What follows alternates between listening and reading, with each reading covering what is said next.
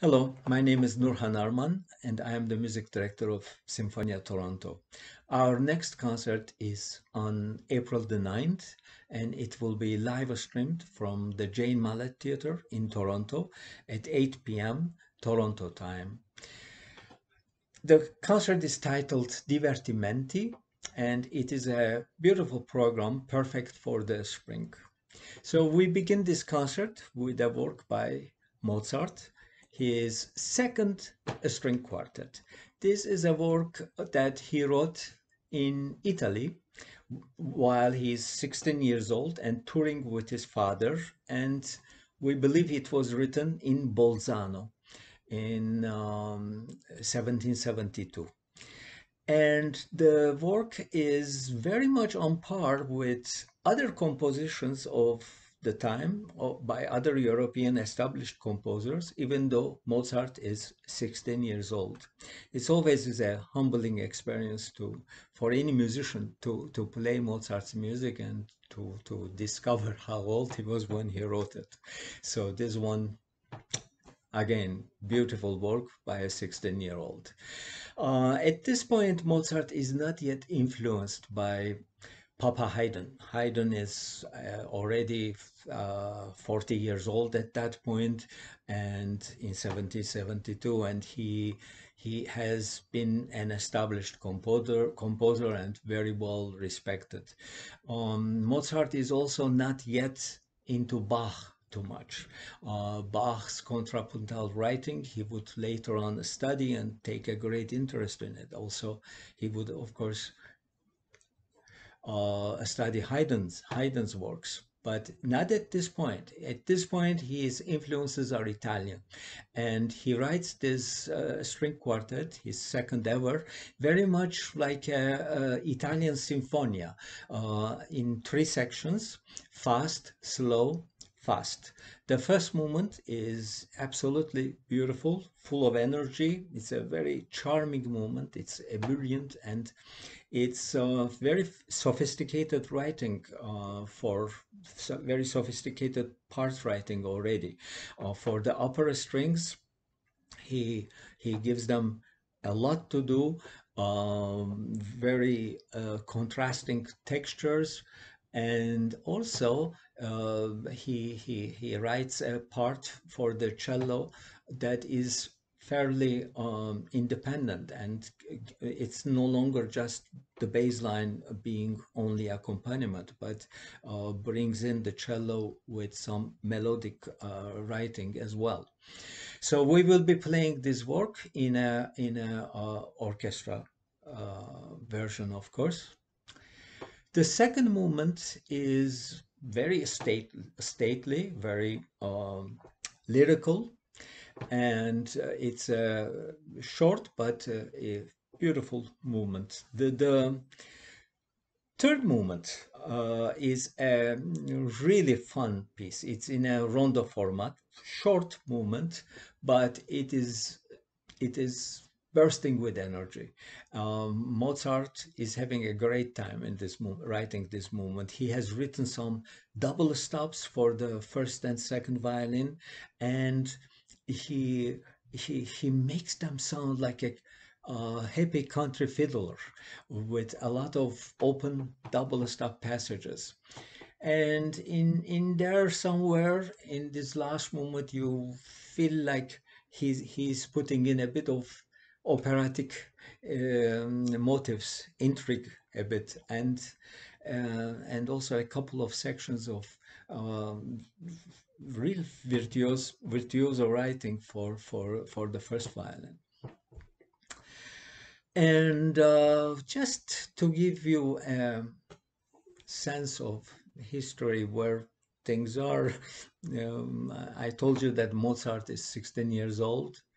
At this point, Haydn is 40 years old. And Beethoven is 2 years old, and he is in Bonn. So here is where Mozart fits the picture. We follow the second string quartet by Mozart with a beautiful work by Czech composer Leos Janacek. Janacek was born in 1854 and died in 1928. And so his career also expanded into early 20th century.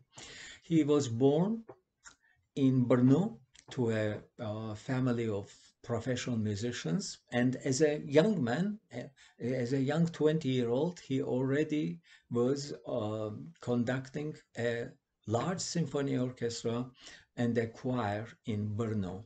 And he took quite a bit of interest, just like many well-known East European composers. He took interest in the music of his in the folk music of his country. He was also a great admirer of Antonin Dvorak. Dvorak was older than Janacek, and already he was very well respected at and Janacek got to know his music simply because he conducted some of Dvorak works with his orchestra. And finally, while Janacek is only 22 years old, he got to meet Antonin Dvorak, and they became immediately very good friends. In fact, they took a long walk, very ambitious walk all around the countryside of Bohemia, where they would collect some folk music. They would write down certain motives that they would learn from the local people in Bohemia. So the work we are going to play by Janacek is his suite. This is an early work. He is very young when he wrote this, and definitely he has been inspired with Dvorak's own Serenade for Strings, which our orchestra has played it a number of times. The Suite for Strings by Janacek has 6 movements, and it is a gorgeous piece. The first movement starts with 3 striking chords, and this will repeat a few times, and then it goes into a very lyrical, very Dvorakian melody, so the atmosphere here is really lush writing for strings already. He would write, Janacek, one more piece a bit later for the strings titled Idyll, which is also a beautiful work, very much in the same tradition. The suite, the first movement is followed by an adagio. And this adagio is very interesting. Here he writes only for first violins, second violins, and violas, and he writes consordino, muted. So immediately he creates this very interesting texture in this movement, and it is full of lush melodies. And the third movement, Andante, is one of my favorite movements in this piece. It's short, it's extremely short, but extremely simple. It's very classical, and it's a really charming movement. Think of Mona Lisa. Mona Lisa, this famous painting where when you you block half of the face of Mona Lisa, she looks a bit sad, and the other half of the face looks a bit happier. So this movement is like Mona Lisa's smile translated into sounds, into music. This is followed by a contrasting movement. It's a presto in 3/4 time, and it is full of energy. And then comes a second adagio, which Here he features the cellos and bass, and very beautiful writing for them, very minimal writing for the violins, but it's a substantial movement with gorgeous melodies. The last movement is probably the most emotional and the most passionate movement that Janacek wrote in this piece, and is really influenced by the Dvorak here. Very engaging melodic lines, striking dotted rhythm motif here, and it's a piece that we have played in the past and we have taken on tour and always received very nice reception by audiences. Then comes a very famous work by Sergei Rachmaninov, his Vocalise. This is a song that you probably have heard it in movies or in commercials. It's an extremely popular work, and it is one out of 14 songs that Rachmaninov composed for voice and piano between 1910 and 1912. The first 13 songs were set on poems by Russian romantic poets like Pushkin, Polonsky, Korinsky, and also Marietta Shahinyan.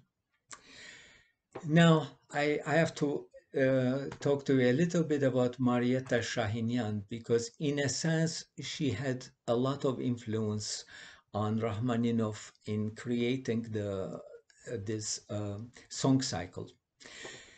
Shahinyan herself was a writer. She was born in Moscow.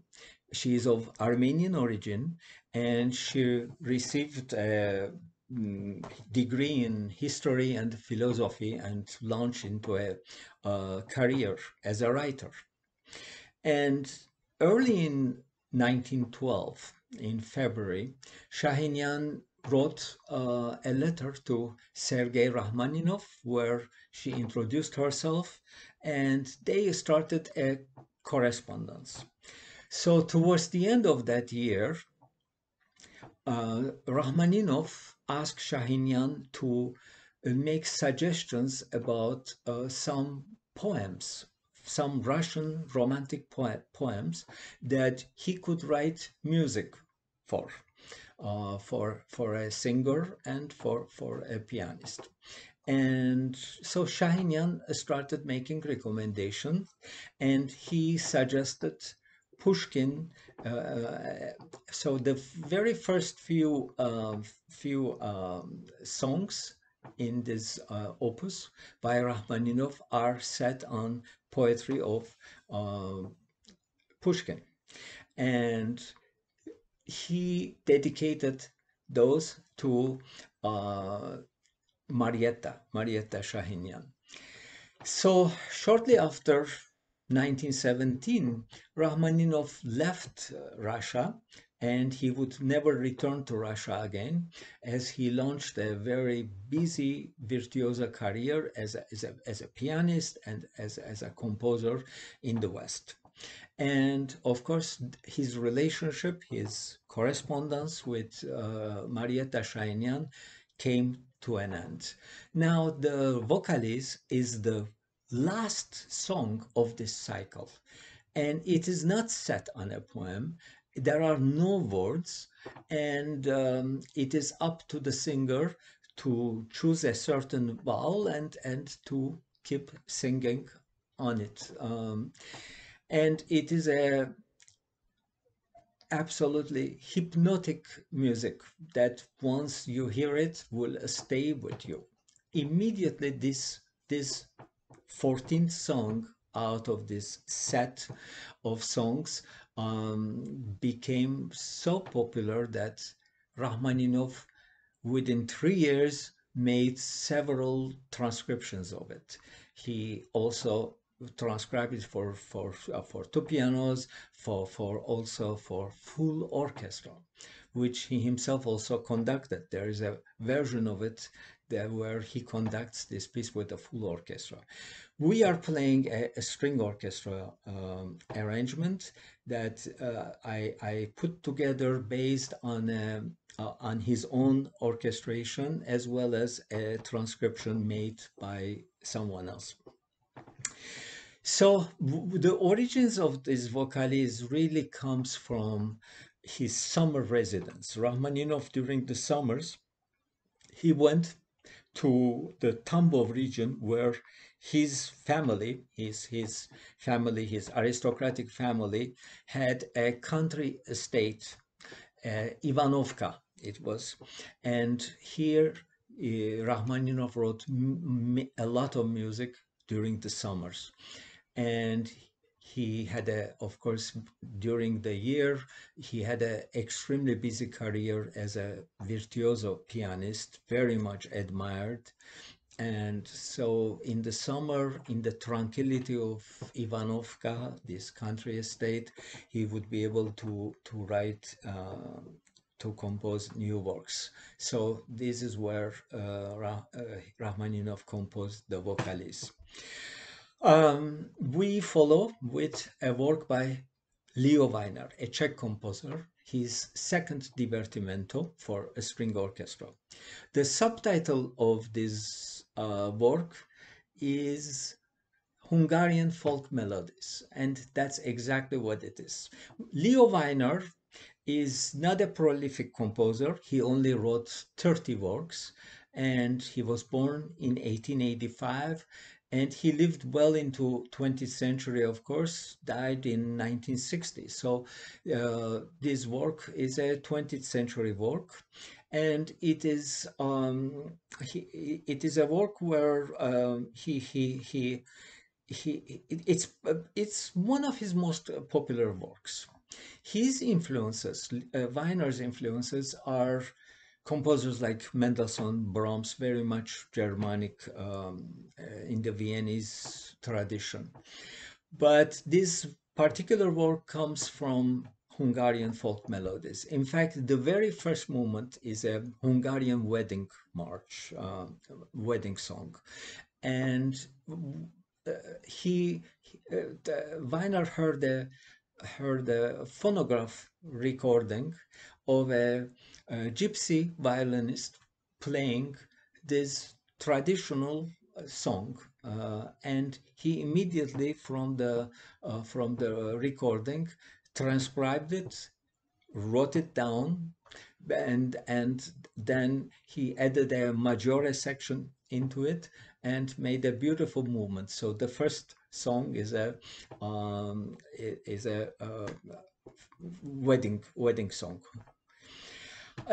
In the second movement, it is titled Teasing. This is an unusual movement, very jocoso, very jokingly written, and the rhythm often alternates between 2/4 and 3/4. So it creates this a strange feeling of rhythm.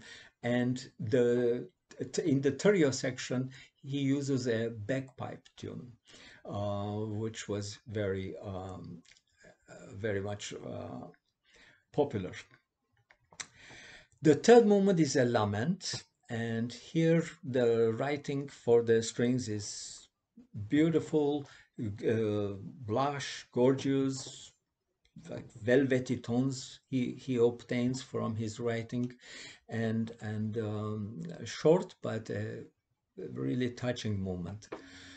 The fourth movement is titled Swineherd's Song.